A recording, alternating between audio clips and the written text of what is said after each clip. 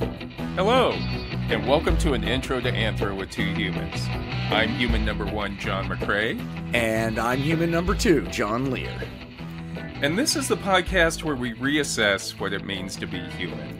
And the title of this episode is How Sweet It Is and Salty. Sugar and Salt, the taste of being human. Oh, look at that. How sweet it is. And salty. And salty. And salty. How sweet it is a reference to a 1950s television show. Right. Called, oh, Jesus, why can't I think? The Jackie Gleason show? Jackie Gleason show, yeah. I think. Yes. Was it the Honeymooners? Did he do the Honeymooners? That's it. Honeymooners. How sweet it is. Now, that's, that's a deep cut. You're going back in time. Yeah. And you've had a few, I can't remember them now, but you've had a couple that are going back in time. Like you're coming out, you're reaching back into the history. Even the fabric of our culture. Yeah. I was in a bathroom today at a urinal, as one is, and I saw written above the urinal, Kilroy was here. Really? Which is also a very old, I think it's from the 30s or 40s, maybe? Yeah. I think it was during World War I or World War II that became a big joke to put the Kilroy was here, just to think he was. We talked about it in one of our episodes, I think, right? I thought of you immediately. Yeah, there's multiple layers on this show that you can enjoy it on different. But the great thing about the Kilroy is it had to be written by somebody our age or older. So I love that somebody, some old dude is defacing a bathroom stall wall. That's great. Yeah, I would love to see some octogenarian, some 90-year-old guy there, waiting for everyone to leave, and they Kilroy, I got it. He gets out his fountain pen and goes to town on that.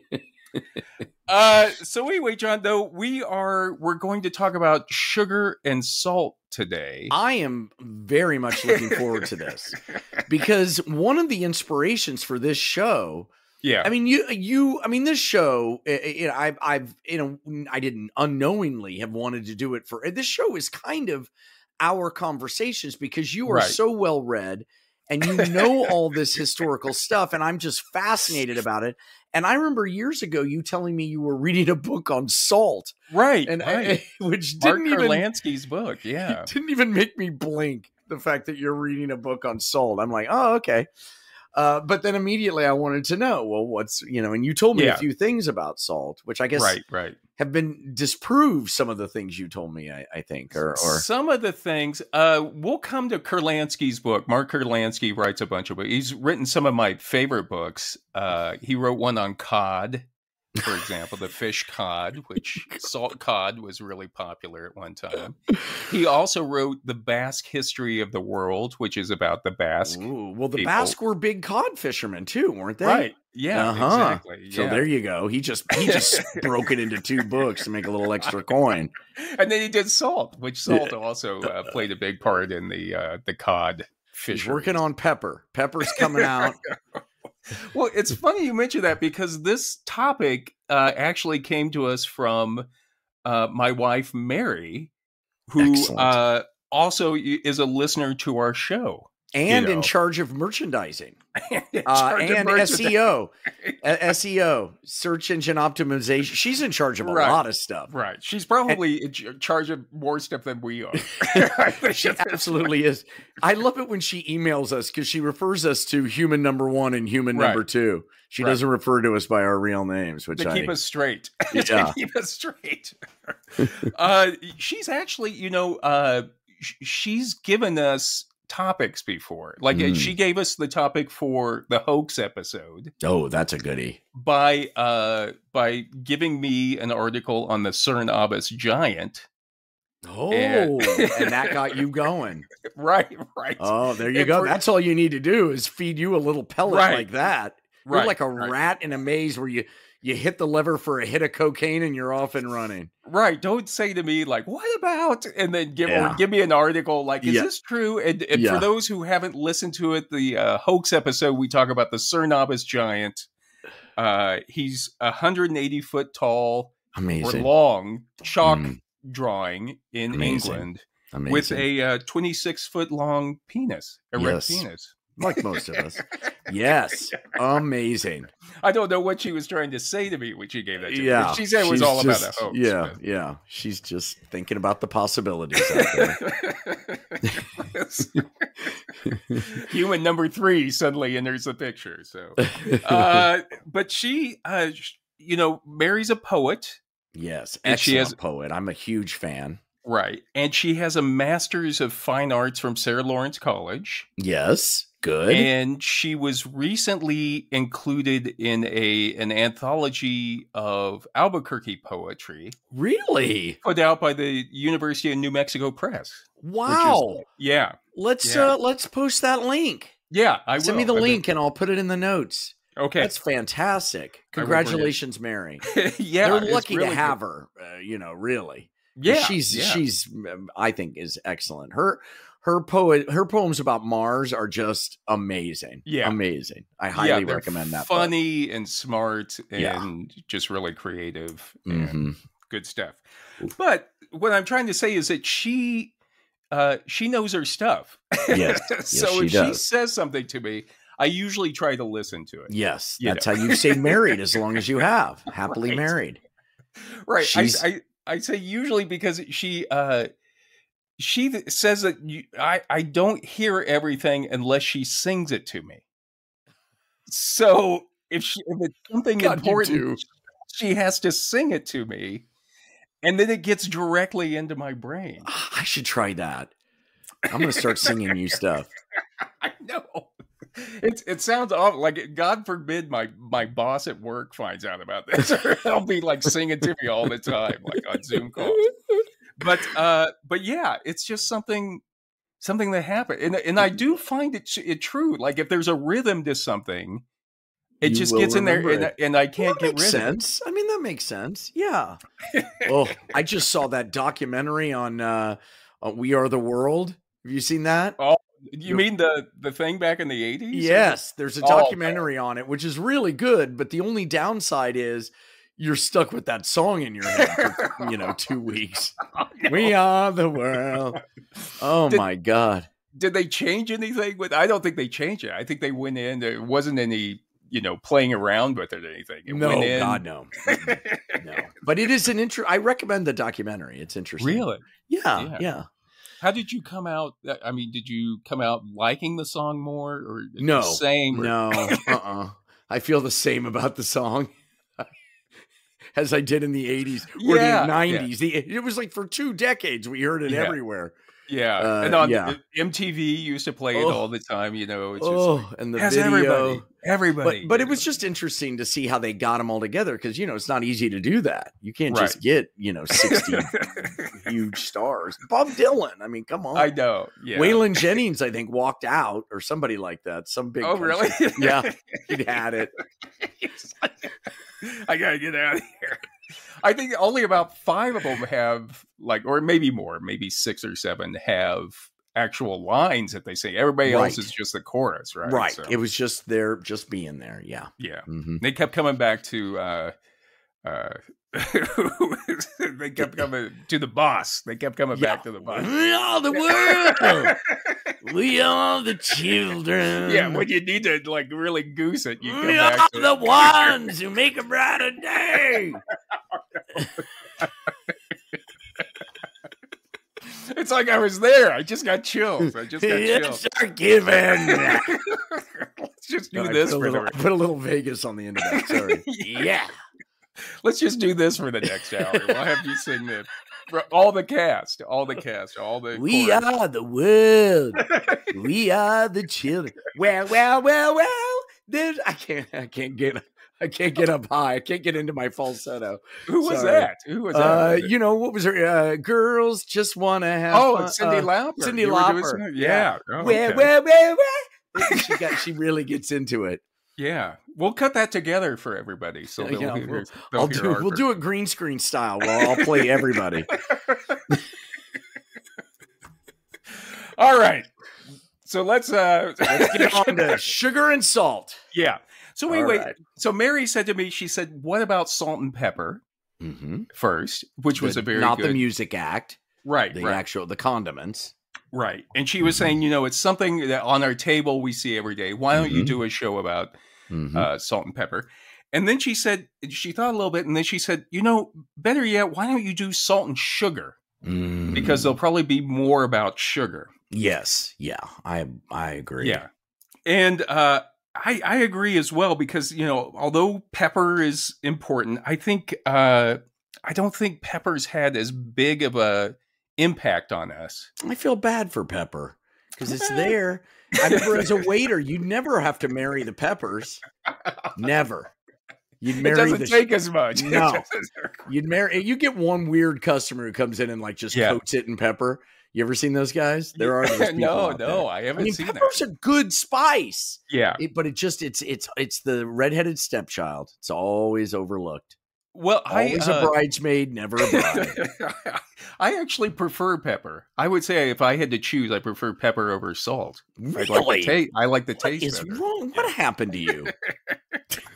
But just real quick, I mean, pepper comes from, I guess it's Piper nigrum is the plant. Okay. It grows like a grape. Really? And then the little peppercorns are actually the dried fruit and the seed around the pepper there. Wow.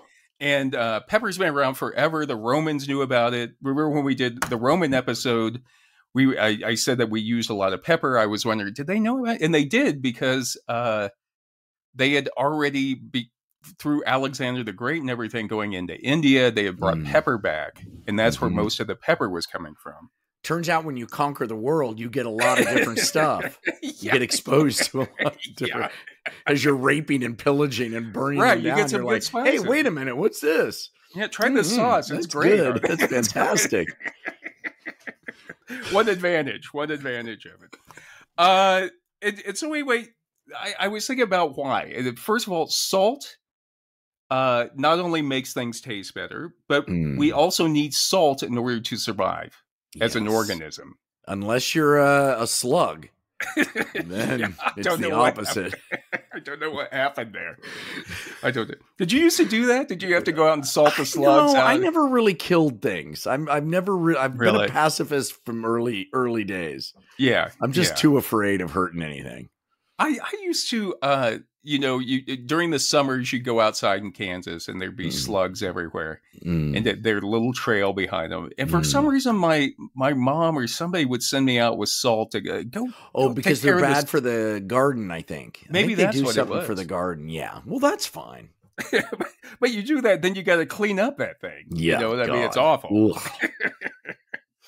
And then also sugar is important because it's changed not only how we eat, our diet, our economies, our health, and entire societies. And I'm not talking about, the sugar plantations and slavery back in the 1600s and 1700s.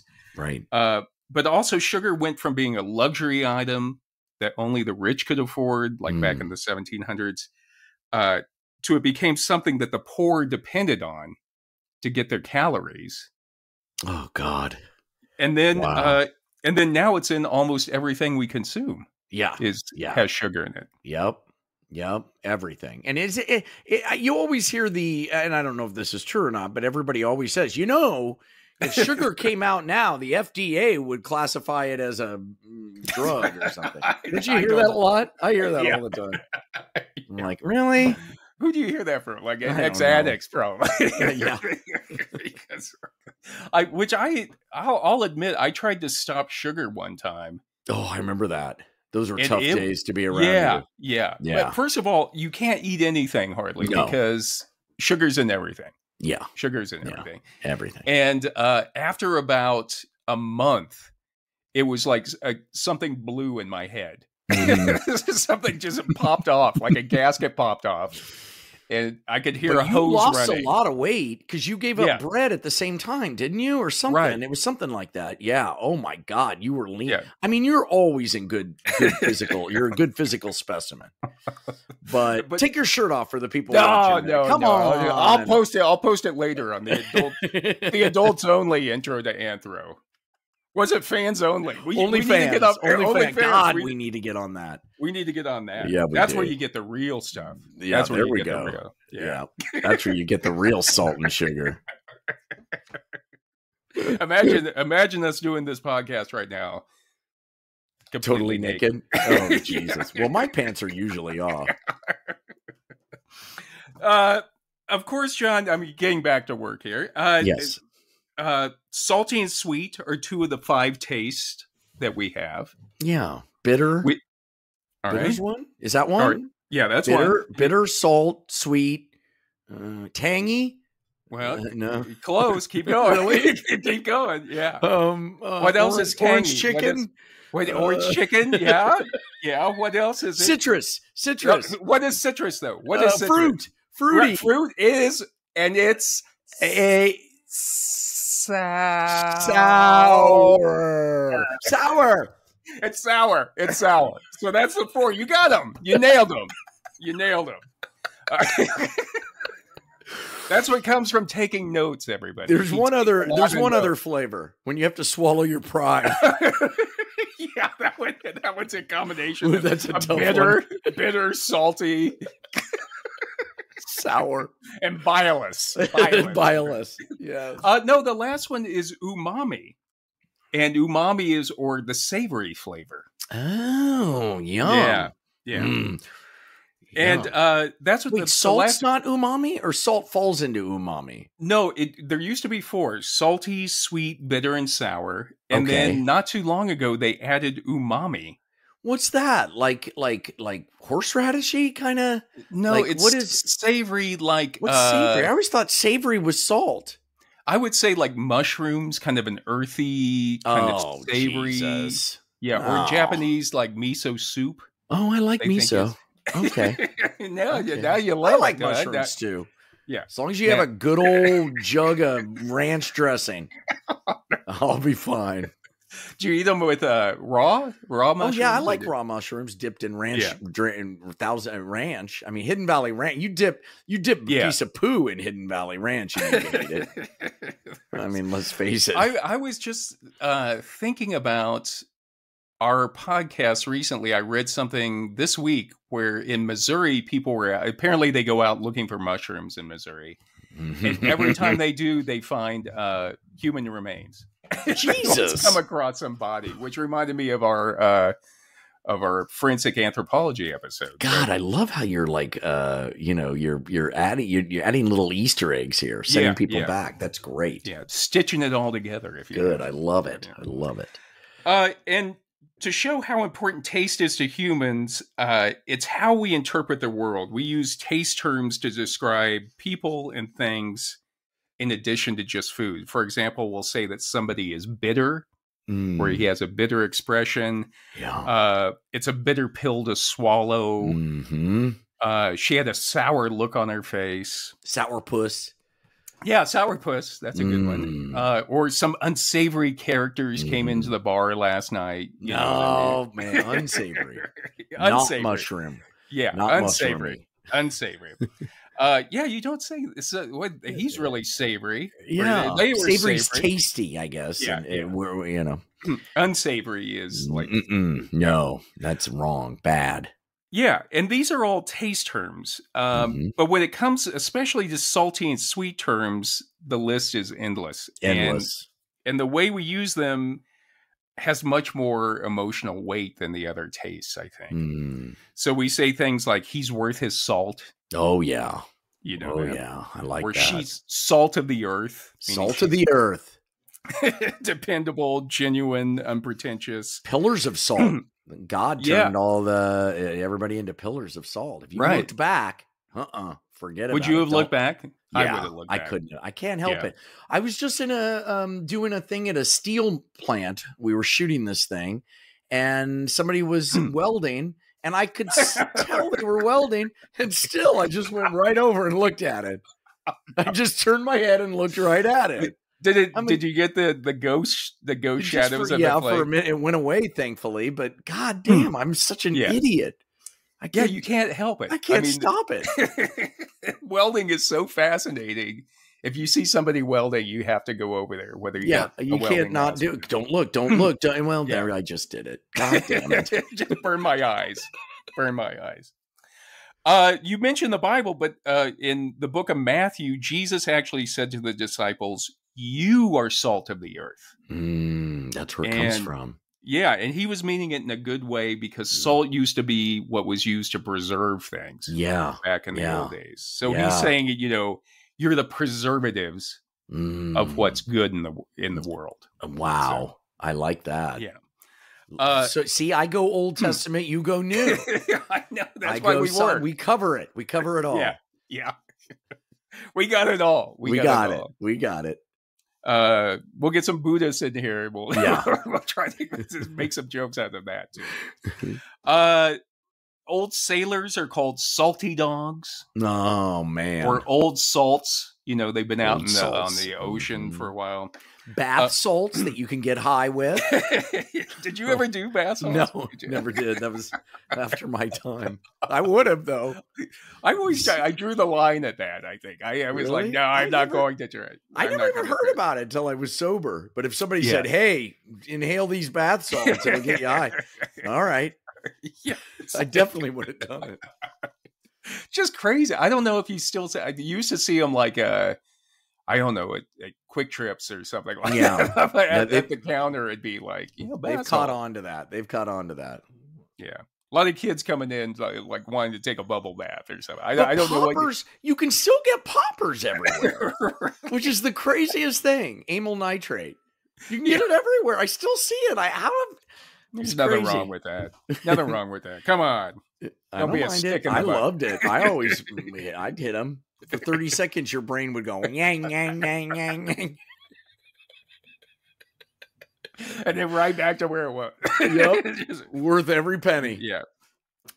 There's also a bluegrass song called the Salty Dog Blues. Oh, I like that. Famously done by Lester Flatt and Earl Scruggs. And they say, quote, "Let me be your salty dog, or I won't be your man at all. Honey, let me be your salty dog." Oh. So, all right. Yeah. Let him be who he is. Let him be who he is. You think that's what it means? I don't know. No. I mean, but all I can think about is Beverly Hillbillies because they put those two on Beverly Hillbillies. I know they did. I think they made them cousins of Jethro's or something. Did they really? Yeah, I think so. Yeah. I used to love that show because they would go back and forth between shows a lot. Remember, they go over to Petticoat Junction and then they come back. Green Acres, they would cross over everything. Yeah, so true. But I don't know what salty dog means in that one. But if it's like any other old blues song, it's probably something really dirty. Yeah, let me go out and have sex with anybody I want. Come on, baby. You're a salty dog. Come on. Yeah. And there are tons of sayings about salt. For example, the Victorians had a saying that, quote, "Kissing a man without a mustache is like eating an egg without salt." Ew. Every word in that sentence I don't like. Well, it either says something about like Victorian sex or about Victorian cuisine. Yeah. I don't know. I put salt on my hard-boiled eggs. Do you? Yeah. It's like a classic. I can't eat it without it. I like a little dip it in some salt. I do enjoy that. Also, salt on watermelon. People always say, like, if you love that, salt can help bring out the sweetness. I like salt on watermelon. I love that. Yeah, that makes me want some. Jean-Paul Sartre, the existentialist French philosopher. Don't you mean Jean-Paul Salt? Oh, good night, everybody. Wow. Good night. Where's where's our right? I'm sorry, I'm so slow on. Should we do it? All right, there we go. Got it. Do you want to do it again? Do another take on that one real quick? Jean-Paul Sartre. Don't you mean Sartre? Don't you mean Jean-Paul Salt? There we go. Perfect. He actually added to that Victorian saying by saying, "A kiss without a mustache," they said then, "is like an egg without salt. I will add to it, and it is like good without evil." So what? Really, I don't understand any of that. He took it all the way into good or evil. It couldn't be. I don't even understand any of that. So anyway, John, before we begin, I just want to talk a little bit about taste itself. As you know, we humans are considered to have 5 basic senses. We have hearing, touch. What? I didn't feel anything. We have hearing, touch, smell. I'm not. You can do the rim shot with that one. I'm not going to pay attention to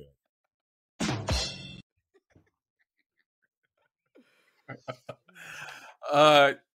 We have hearing, touch, sense, smell, sing, and taste. And there's some debate. Emotion now. Yeah. There's some debate over all the senses we have, and we'll save that. But but the thing is, they say in the article "Human Biology of Taste," Stephen Gravina, Gregory Yep, and Mahmoud Khan say that human taste can be still distilled down to the basic 5 taste qualities of sweet, sour, bitter, salty, and umami, or savory, which we mentioned already. Yeah. And umami, it was been around. People have known about it since 1908. And umami responds to glutamate, the chemical glutamate. And that's why they put MSG, or monosodium glutamate, into food to bring out the umami. Okay. To bring out the umami. I like MSG. I love that stuff. Yeah. I always wonder what would happen if you just ate the MSG. Now, I don't know. On its own. You could snort it. We could get some. What was that in National Lampoon's Vacation? Was it the Randy Quaid character? Remember, he was like, yes, you know, they call this hamburger helper, but I think it does pretty good on its own. You know, so maybe that's what MSG. Why does it need to be added to anything? And then they continue that although the sense of taste has been viewed as a nutrition quality control mechanism, the human experience of ingesting food is the interaction of all 5 senses. Oh, wow. Okay. So we have the sights, sounds, and smells of food prepare the body for the next meal. Hormone levels rise, the stomach rumbles, and saliva starts to flow before a bite of food is taken. No, I'm getting hungry. Are you? I'm getting hungry. So the idea, they say, as the food is placed in the mouth, taste, temperature, and touch receptors screen for quality and intensity, stimulating the appropriate saliva in preparation for chewing and swallowing, or in the case of unpalatable or toxic materials, expectorating, retching, or vomiting. If you've ever had any bad sushi, you know what I'm talking about right there. That sounds awful. That's the worst. Yeah. Anybody who's had food poisoning of any kind. Yeah. That you can never go back to that food. Right. It's tough. Right. So in other words, they say pleasant tastes like umami or savory, sweet or salty indicate to us the nutrient value of the food. So the taste is actually making us want to eat that, knowing that it's good. Yeah. Yeah, it's like being thirsty and needing water. It's a way to signal you. And bitter and sour tastes, they tend to indicate that something is toxic or spoiled. Yeah. You got that right. Unless it's those Sour Patch Kids candy. God, is that good? No. You ever had those? No. I'm not a sour person. I'm not. I love it. It's so wrong. It's right. It's fantastic. You haven't lived. You haven't experienced being a human until you go down the sour road. Yeah. We may have to do. I should have. If you had been home for this one in preparation for it, you've been out in Ohio. Yes, I was performing in Columbus, Ohio, at the Nest Theater. Shout out to them. Yeah, nice. Just flew in. But if you had been back, maybe I would have sent out some of these things for us to try it. We could have tried some umami or something like that. Well, there's a game also you can play with. What are those jelly beans that Reagan liked? The Jelly Bellies? Yes. There's a game where they give you the worst kind. Like one's taste of diapers, one's cat food. Like it's insane. Booger. Yes. I've played that game with my daughter. It's horrific and fun as hell. They should do like gasoline or something. They've got some that are just like, oh my God. The diaper one was really tough. Isn't was it the diaper? Was it a full diaper or was it no, but it was I can't even explain. It was just the plastic or something? I don't even know. It was right. it was horrible. But anyway, the Gravina and his crew also say that things like the texture of food, the sense of touch, will also communicate to us if a food is harmful. For example, if you taste something painful, yeah, sharp or grainy, you say that like this shouldn't be in my mouth. I shouldn't be eating this thing. And really slimy stuff too. You have to kind of override that. Yeah, like say you're eating like I don't know, like eel or sea urchins, that kind of stuff. Yeah, where you kind of it doesn't seem right, but you got to kind of override that to enjoy it. Yeah, and they say on the other hand, things that are creamy signal to us that it's full of fats, which are things that we like. Yes, desirable fats. Yeah. And I remember one time as a kid, speaking of the like touch and using your taste as a touch, I took a sip of pop down in the Ozarks. And it was during summer, and I remember thinking there was something was in there. I was rolling it around on my tongue. I knew where this was going. Oh God, what was it? And then I realized it was moving, and God, it was a bee. Oh, did it sting you? Yeah, it was right when I had been rolling it around. Like, what is that? It felt like a piece of paper. So I was like, oh, there's no label. And then right when I realized it was a bee, that's when it stung me. Oh, yeah. Oh, that's horrible. My wife was drinking a bottle of water, but it was to her left. We were at a camp out. It was to her left, and to her right, one of the kids was collecting tadpoles in a bottle of water. And she took a big old hit off of the tadpole. Did she get one? Oh, yeah. She got a few. Oh, really? Oh, yeah. No. What'd she do? It was screaming. It was amazing. Over the top. It was incredible. Did you have to come home? No. We continued on. It was camping, man. We had to rough it. Yeah. That's what they did in the old days. Yeah, that's what they did back in the day. Gravina, Yep, and Khan say that all of these sensations are transmitted via cranial nerves to the central nervous system, where olfactory input and past experiences merge to give an emotional, sensory, and physiological response to the taste. Mm-hmm. And I think, again, if you think about it, our taste is really a combination of all of our senses. Yeah. As well as our past memories and emotional associations that we have with certain foods. Everything's connected. Well, it's like, that old, you blindfold somebody and close their nose and they can't tell the difference between a pear slice and an apple slice or something like that. First of all, I wonder who would ever let anybody do that to them. I don't know. Like, I don't trust anybody enough to let them. Like, we're going to put something in your mouth and we're going to blindfold you, hold your nose, and put something in What about your wife? That's kind of sexy. It's like 9.5 weeks. I don't know. Yeah, let her do it. Be something awful. It'd probably be something awful. It's tadpoles. I found them out there. Slug. I found a slug out in the backyard. You wouldn't be able to relax and just enjoy it. I know. I'd be like, I don't. You'd have Kim Basinger. You'd be Mickey Rourke. Kim Basinger is trying to put a pear in your mouth, and you'd be like, I can't. I just can't. Keep pushing her hand away. Like, what are you doing? Stop it. I want to take this off. She'd be mad, starting the music again. Why can't I just have it? Why can't I have my eyes open doing it? What's it?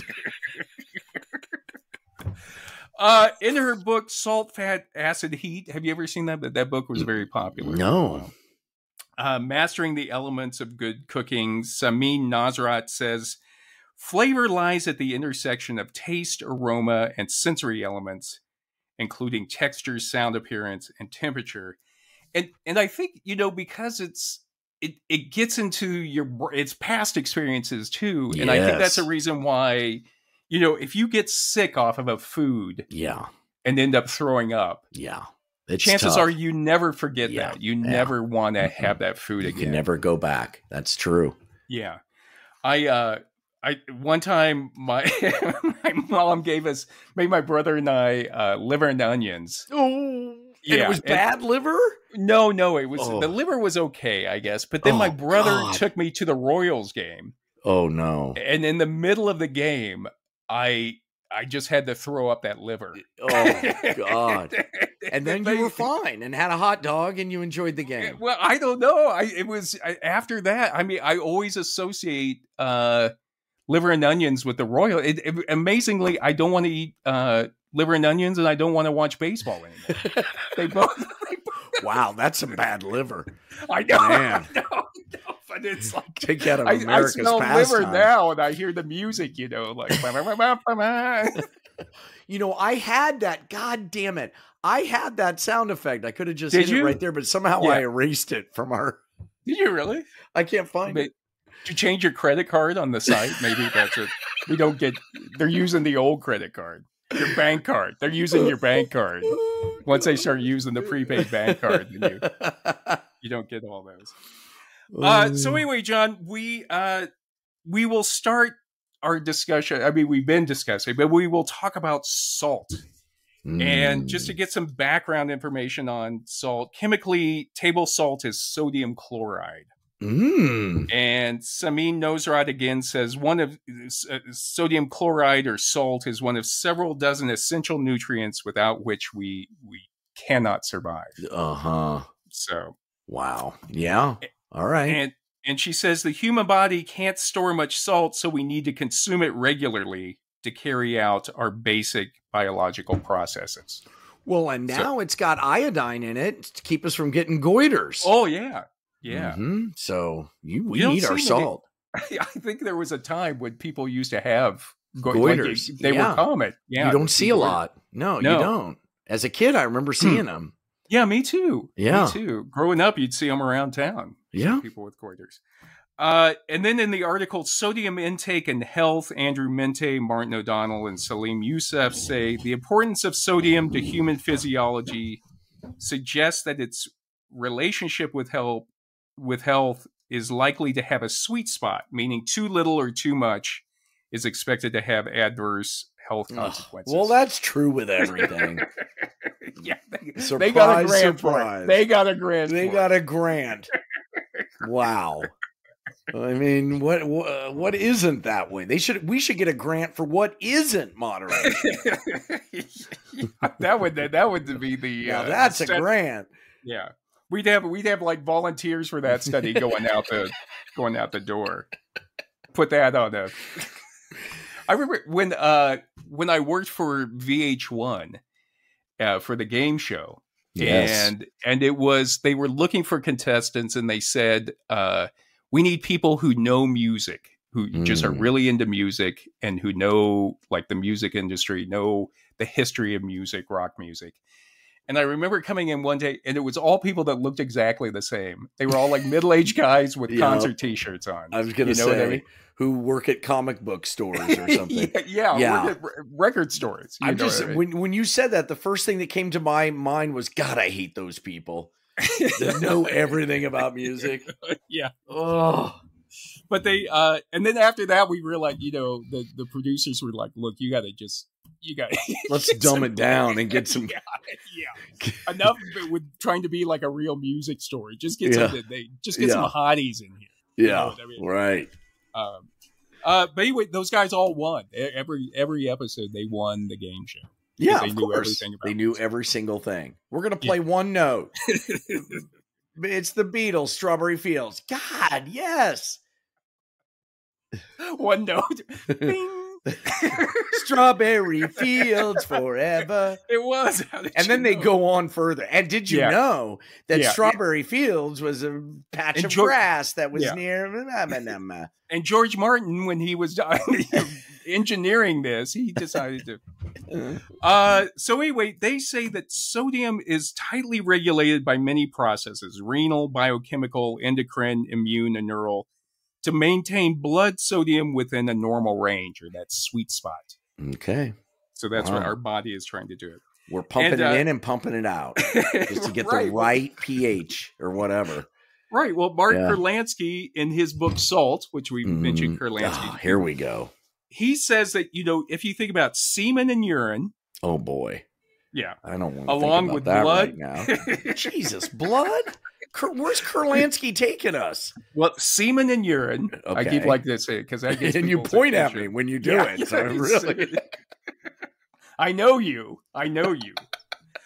Semen and urine, along with blood, tears, sweat, and almost every other part of the human body, contains salt, which is a necessary component in the functioning of cells. Without both water and salt, cells could not get nourishment and would die of dehydration. All right.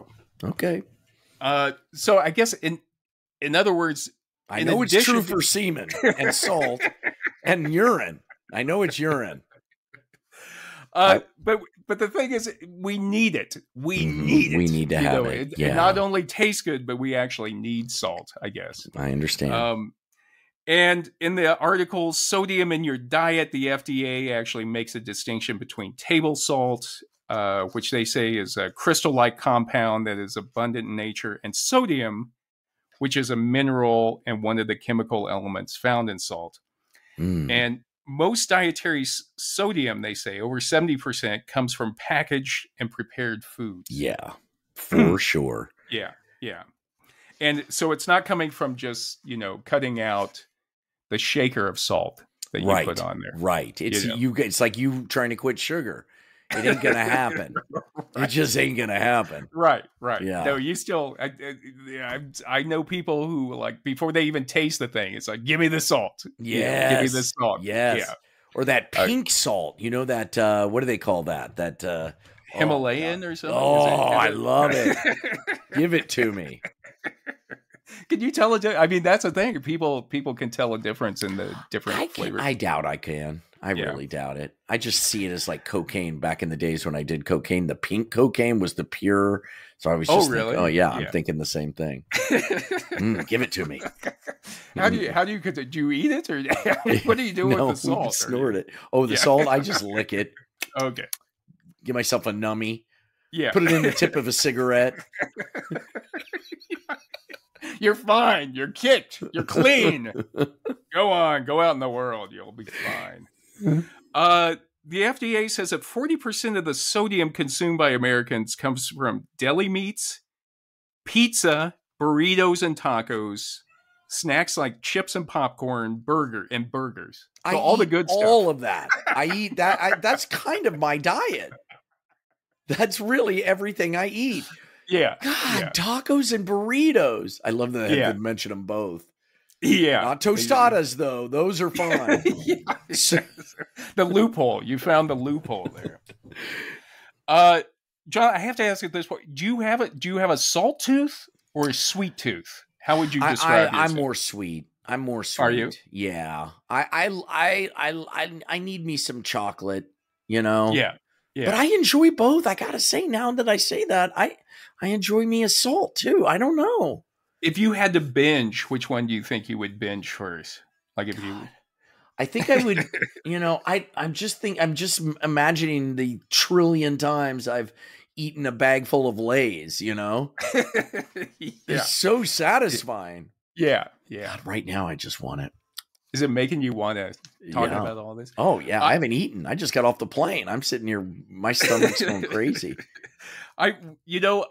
Mary and I both, she's like a salt tooth. Like she loves chips and salsa. Yeah, I do too. Yeah. And I'm a sweet tooth. Like I got to watch my sweet tooth because my sweet tooth can get away from me. That's why I'm the perfect threesome for you two. Because I can go either way.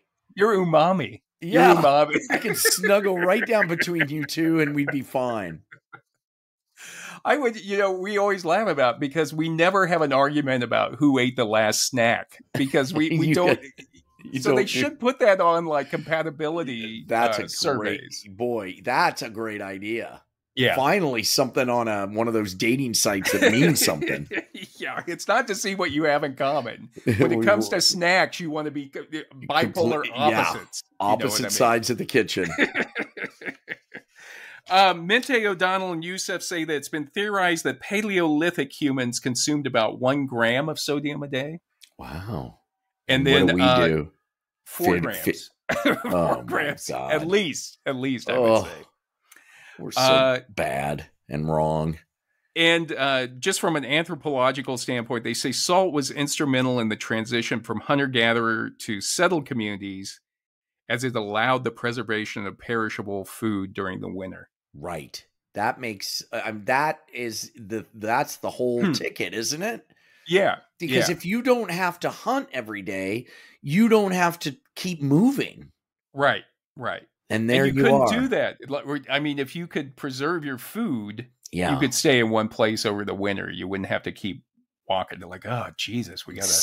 Some guy figured out, if I pour these weird crystals I found on my meat, it's going to stay good. It's going to taste crazy, but it'll stay good. It'll feed me.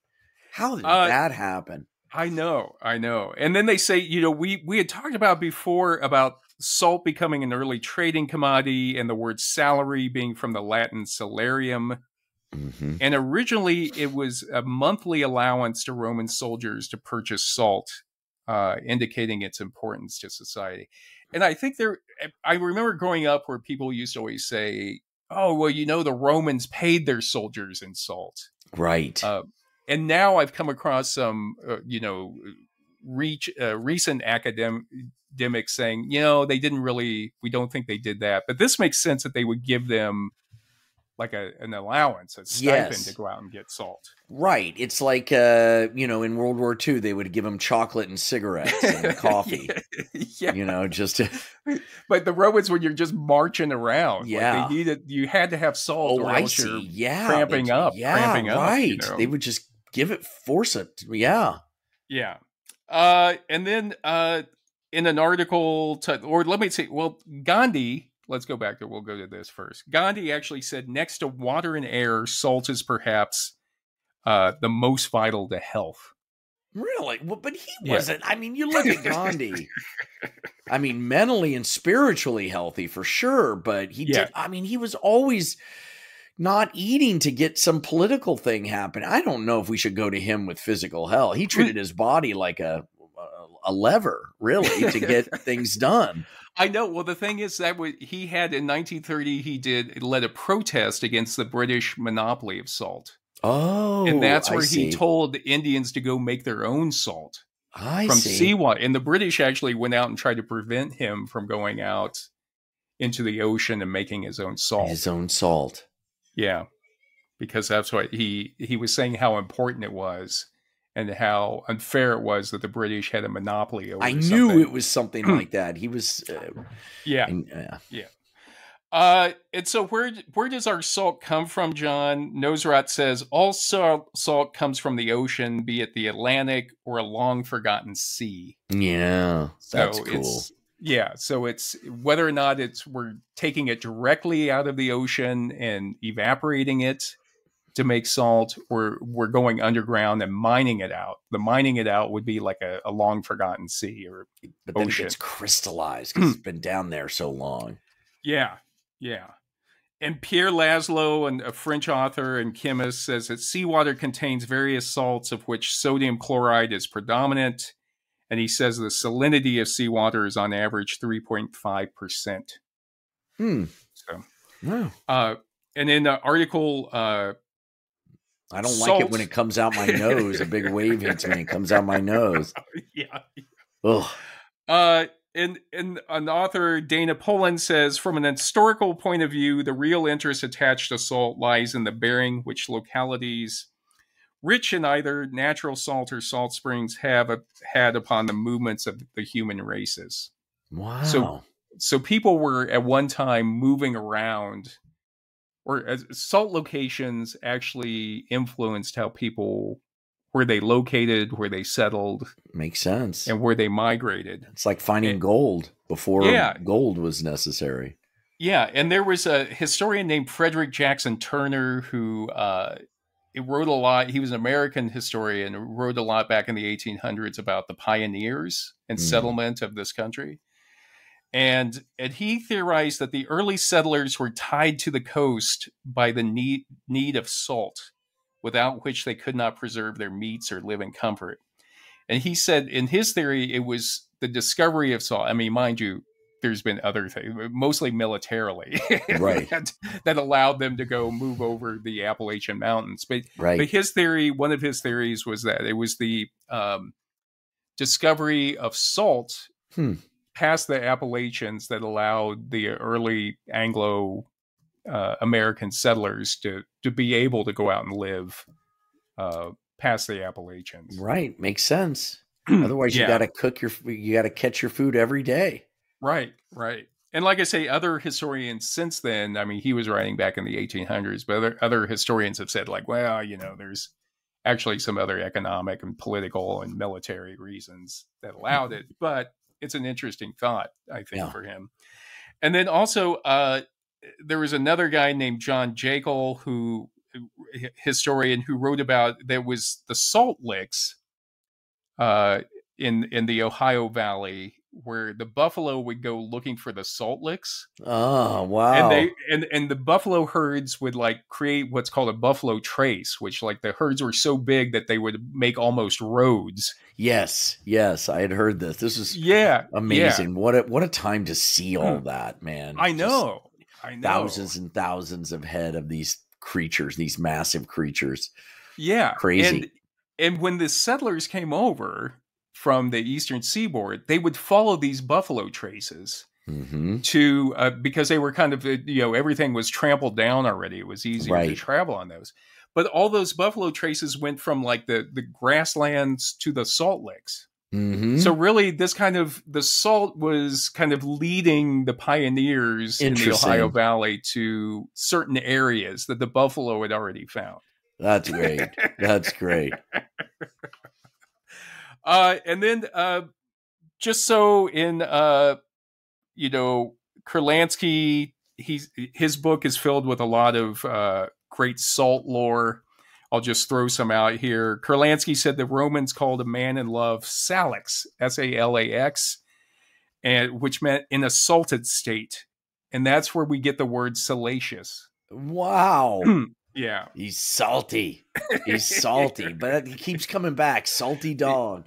Yeah. And then, John, the Jewish covenant with God, when at the Passover meal, I think it is, or maybe at the Sabbath meal, you have bread and salt, right? Yes, you do. Well, at the Passover meal, it has to be unleavened,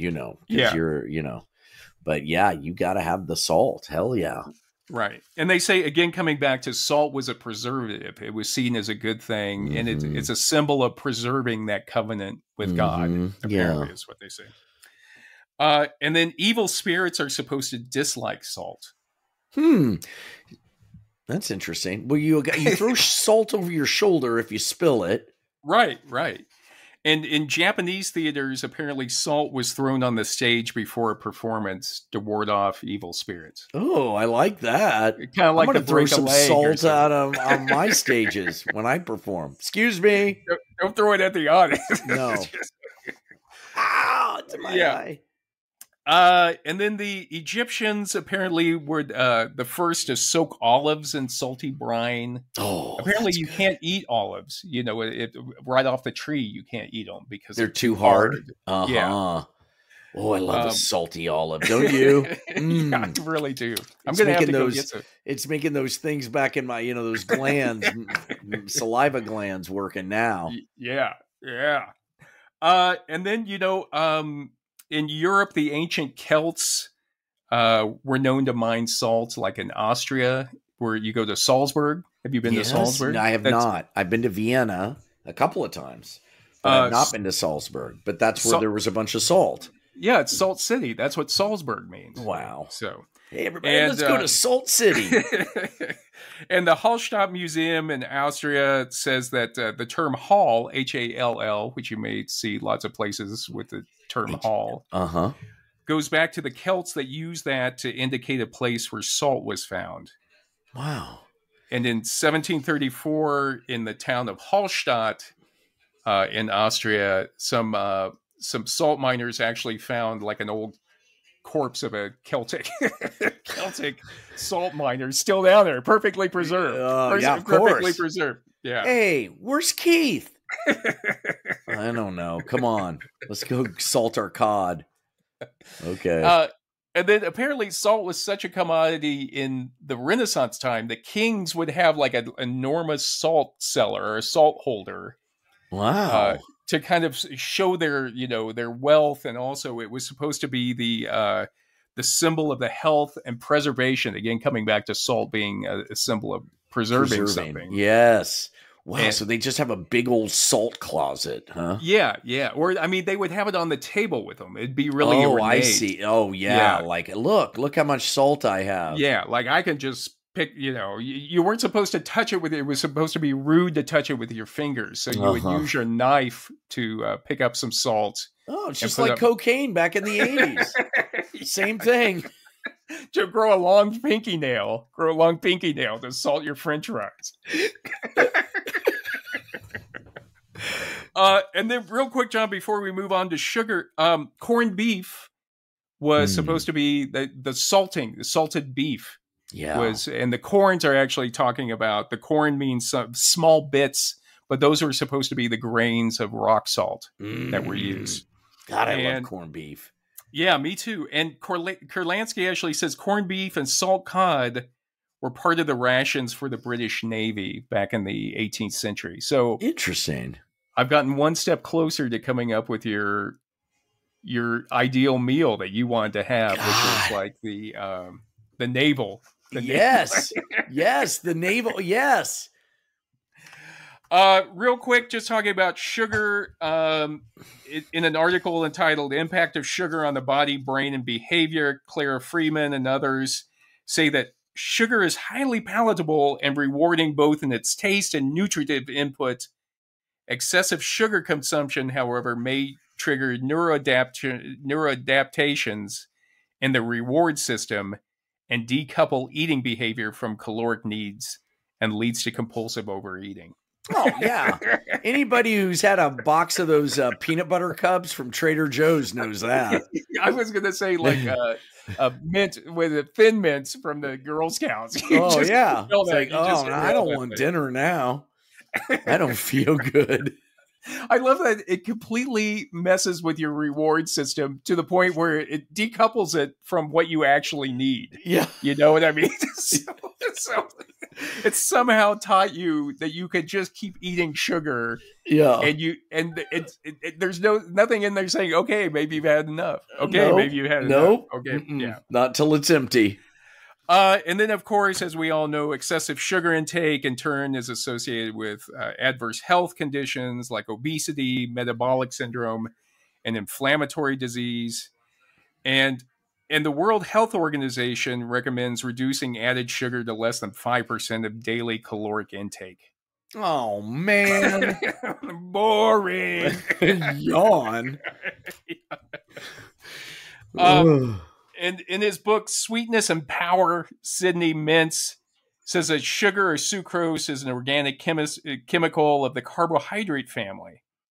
And simple carbohydrates include monosaccharides like fructose and glucose, and disaccharides like sucrose and lactose. Mm-hmm. And so these sugars are handled by the body differently. Yeah. And what does that do? Well, Freeman and other researchers say that fructose allows overconsumption of calories by failing to activate the body's signals to stop eating, like we were just saying. God. Yeah. It's so evil. Yeah. Yeah. God, is it good, though? Well, they also say that sugar or fat can strongly trigger the reward motivation and hedonic systems. And the hedonic system is, like, that's what makes you just think that it just tastes good. You're just eating something just to be eating it. Yeah. Oh, I love that feeling. I know. It's such a good feeling. Yeah. And they say that while evolutionarily this may have been advantageous. So at one point, prehistorically, it's a good way to get a lot of calories and get yourself, right. Yeah. Because you didn't know when you were going to get calories. Yeah. Again. Hey, here's this fruit. Let's eat it as fast as we can because, Yeah. So just go bad. Just keep eating it. Just keep eating it. Just store it up. But now they say overeating becomes a liability in our current environment, which has no shortage of high caloric and processed foods. So we don't need to do that anymore. No. And then also they say that sugar has been characterized by some as an addictive substance, which is what you're talking about. Yeah.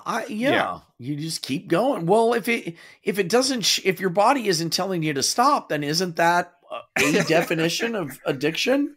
Yeah, I mean they compare it to drugs or alcohol, basically. And alcohol has a lot of sugar in it, and that's a big part of alcohol. Is we crave that. And I think whenever like someone gets dry, like myself, you go through a phase, maybe always, but you always have, if you're a sober alcoholic, you always have ice cream around. Yes. And when people first get sober, and I work with a lot of people who do, there's lots of candy, lots of stuff like that. And so Freeman talks about most studies about the addictive properties of sugar have been done on rats. And these studies have found that sugar addiction may be induced in rats by intermittent access to sugar, and in many ways resembles opiate addiction. Yeah, it does. So what they did is finally we're getting at the root of things. Right. So if rats with 12-hour access to sugar, followed by 12 hours of food deprivation, show binging, withdrawal, craving, and cross-sensitization to drugs of abuse like amphetamines. Oh, man. God damn it. Are you telling me I have to quit another thing? That ain't happening. I know. All I got left is coffee, sugar, and masturbation. That's it. You got to give them up. You got to give up two of them. Give up two of them. Oh, God. Well, I ain't giving up coffee. I'll tell you that much. This is a real Sophie's choice. Yes, it is. Yes, it is. You know, you were the one who got me into coffee. Yeah. When we were in high school, because you were already drinking coffee, and I was like, "What's this deal with coffee?" And I remember getting the first coffee buzz and going, "This is fantastic." Yeah. And then we were off. We were off and running. Yep. They do say that alcohol and drug abusers tend to have a greater preference for sweet foods. Mm-hmm. Especially drug and alcohol abusers with a family history of alcoholism and drug addiction, suggesting there may be a genetic component to this association. Yeah, well, you look at my family; they got a beer in one hand and a Snickers in the other. It's hell to clean up a party at the Lehr's place. Just melted chocolate in all the ashtrays and just messy like beer bottles with like chocolate all around the edges. So just real quick, John, where did our love of sugar come from? In the books Sugar Changed the World, Marc Aronson and Marina Budhos say that there is a drawing in a cave in Spain from 7000 BCE. I'm shocked it's not in France.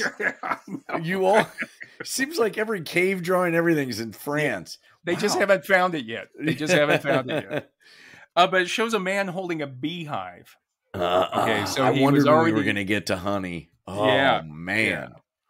And Sidney Mintz says that our primate ancestors would also have known sweetness from berries, fruit, and honey.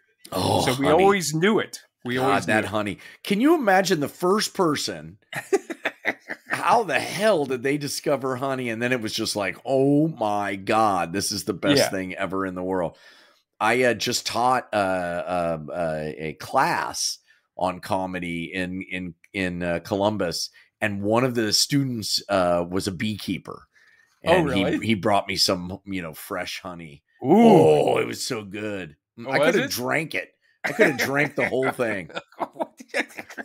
What'd you do? You were like a Winnie the Pooh. You just grabbed it. Yep, I just chugged it. It's like chugging a beer, but in slow motion. Okay, go. You just like, I'll watch. You guys just perform. I'll watch. You just walk around with your hand in that jar. God, those little bees know what they're doing.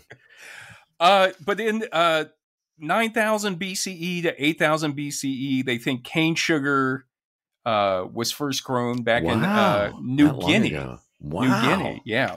9000 BCE. Yeah. Sugar's old. Yeah, and then it went to India in 1000 BCE, And 500 BCE, it was in Persia, Egypt, China. And then they think around 1100 AD or CE is when it went to Hawaii. Like the Polynesians took it to Hawaii. Interesting. Yeah, because they were using those boats to get around everywhere. Yeah. And even in 300 BCE, one of Alexander the Great's generals was sent to India and noted, quote, "A reed in India brings forth honey without the help of bees." So Alexander the Great was like, wait a second, what? Give me that. Get some of that. Yeah. But isn't that amazing that that's amazing. How they saw it? Like it tastes like honey, but I don't know. It would have been mind-blowing, I think. Yes. Like you don't even have to you don't have to get stung. Yeah. First of all. But the thing is like that's not the sugar we eat, you know? Right. It's processed to it's like freebasing it. You know, yeah. Like we cook it down and crystallize it. yeah. And then we also like you have things like saccharin, which is, you know, like 100 times sweeter than regular sugar as well. God, I love that stuff. Aronson and Budhos say that sugar is different from honey in that obviously it's sweeter, but that sugar created a hunger, a need, which swept from one corner of the world to another. Oh, boy. It's the same story as somebody finding, you know, opium in poppies. Yeah, you know, it's the same story. We need it, baby. Our big old brains. Look what our big old brains can do. Yeah. And Sidney Mintz has a great quote. He says, in 1000 AD, few Europeans knew of the existence of sucrose or cane sugar. But soon afterward, they learned about it. By 1650 in England, the nobility and the wealthy had become inveterate sugar eaters, and sugar figured in their medicine, literary imagery, and displays of rank. Hell yeah. Yeah. Hell yeah. Sugar muffin. Sugar daddy. Yeah. Give me some sugar. Yeah. Give me some sugar. That's that blues, what's the old blues song? Sugar in My Pot or something. Yeah. Sugar in My Cup. Yeah. Which was Bessie Smith, I think, sang it. Sugar and then Nina Simone did a version of it. What does it mean?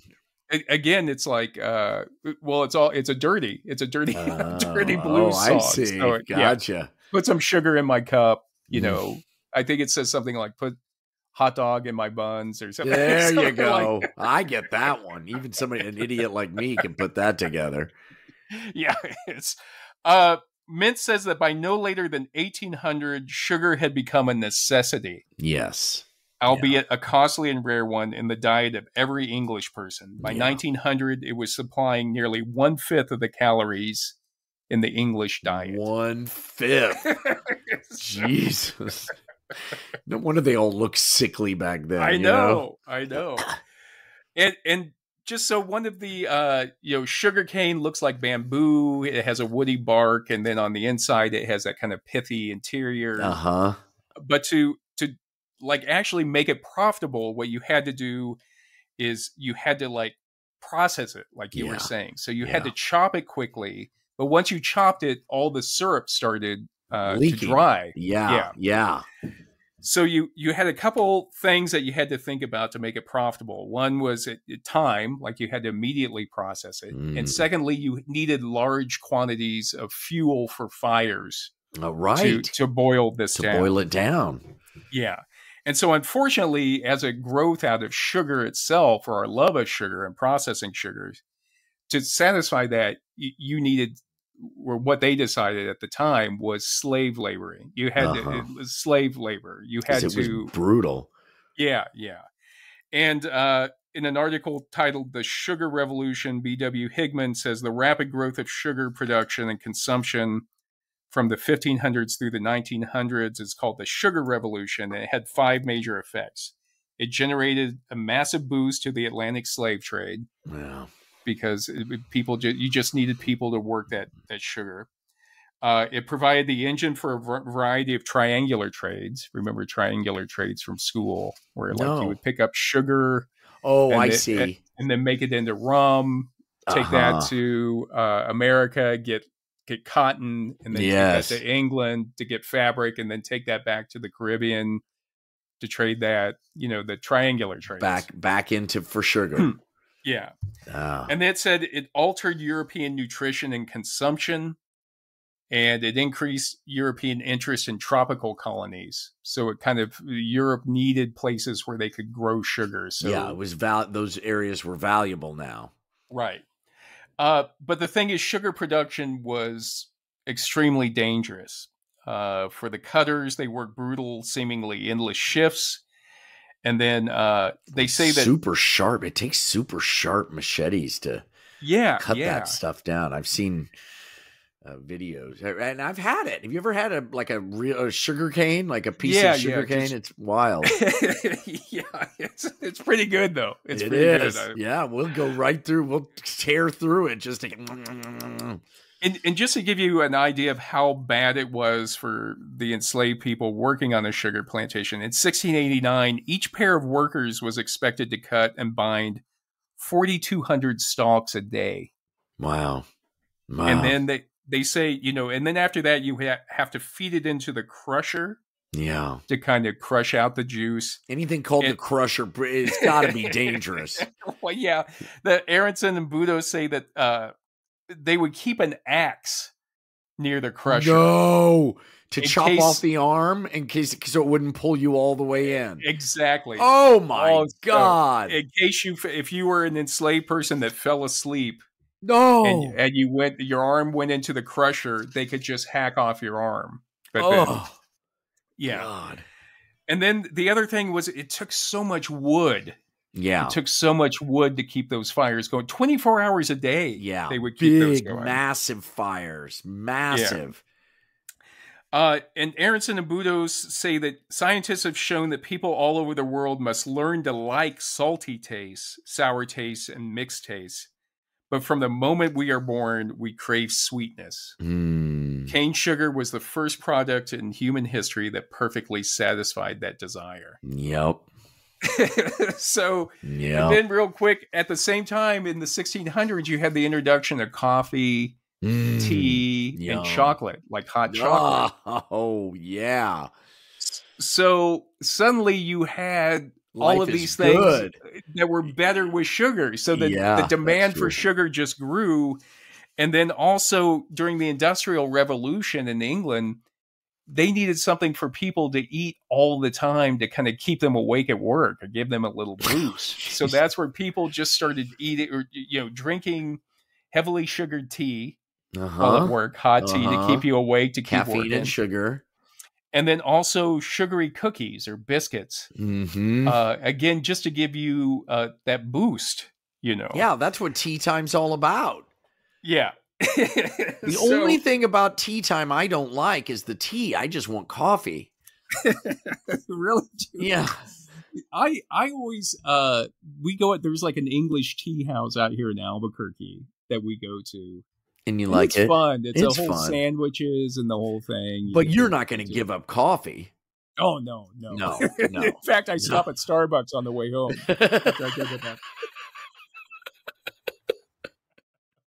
So, John, just the one final thought about it. On the one hand, Mint says, given that the working class diet was calorie short, meaning that it was hard to get in England during the 1800s.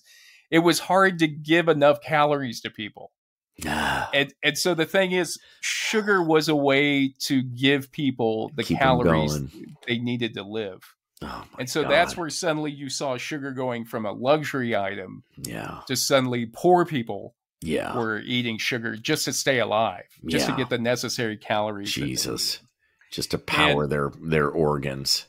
Yeah. And just real quick, Budhos and Aronson say, if you consider all forms of sweeteners, for example, corn syrup, Americans today eat an average of 140 pounds of sweeteners a year. Whoa. Holy crap. Yeah. But of that, only 40 pounds are cane sugar. So we're eating all the high fructose corn syrup. Well, that's what they say. They've put that in everything. Yeah. And it's not good for us. But, there you have it.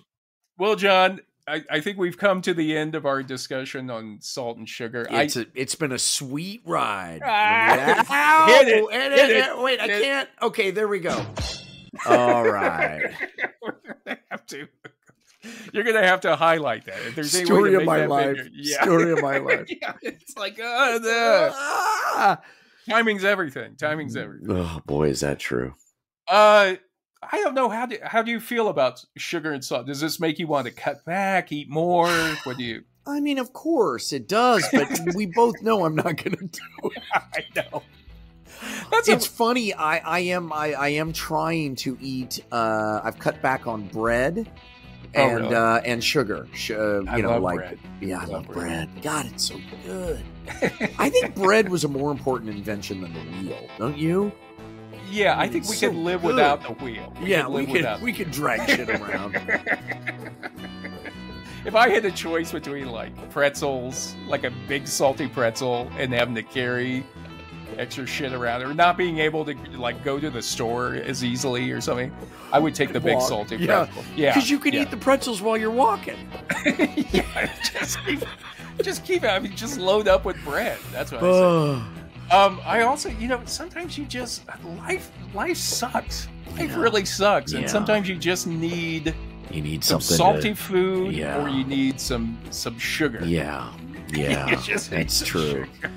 Yeah, it's true. And that's why. I mean, and that's why drugs and alcohol exist too, and tobacco and coffee and all those things. It's to distract us from how horrible this existence can be. It can be sweet, but it also can be salty. And it's amazing. You just have some condiments on the table there to help you get through it. Yeah. Yeah. Well. Oh, now I want a big gulp. I want a big gulp, and I want a bag of chips. I want to just eat a thing. I love vanilla bean ice cream, like really high quality vanilla bean. I don't know why, but I think it's because my dad used to make ice cream. Yeah. On a hand cranked ice cream thing, and he would make vanilla, and it was so good in the summer. And remember, you'd have to put rock salt around. Yeah, rock salt in that to make it. There you go. That's our show. There's our show right there, my dad. And for some reason, he'd make me sit on the thing. I guess it's because he needed weight to be able to crank it. So he'd make me sit on it. I remember that must have been a thing. I remember everybody, you'd have to take turns sitting on the ice cream maker. Yeah, because otherwise when you're cranking it, it would scoot around probably, And then you get it out, and you always have lots of family there, and all of it was gone like the first round. Yeah. You'd be like, now we gotta wait another 3 hours making this stuff. Yeah, it's like when you barbecue a tri-tip. You're not gonna have any for tomorrow. No. Maybe some gristle, but that's it. Yeah, you're not. No. All right, John. Well, this has been lovely. Oh, wonderful. Thank you for this. Once again, Professor McCray, you've taken me on a wild ride. Boy, this is human number 2 signing off. And this is human number 1. Thanks for listening, everyone. If you enjoyed this podcast and found it interesting, please tell a friend about it. And don't forget to send us any ideas or thoughts that you have for future episodes, and we will get to them. We're going to get to everything. We will. If we get to that one, or our was it fans only? Our fans only site, we'll get to that. We're expanding. Intro to Anthro is expanding. We better talk to Mary about that before we. Yeah. Pull the trigger on fans only. Yeah, I'll talk to her. I'll work it out. Okay. She'll sing it to me. She'll sing it to you. All right. Thanks, everybody. We love you guys. Love ya. Bye.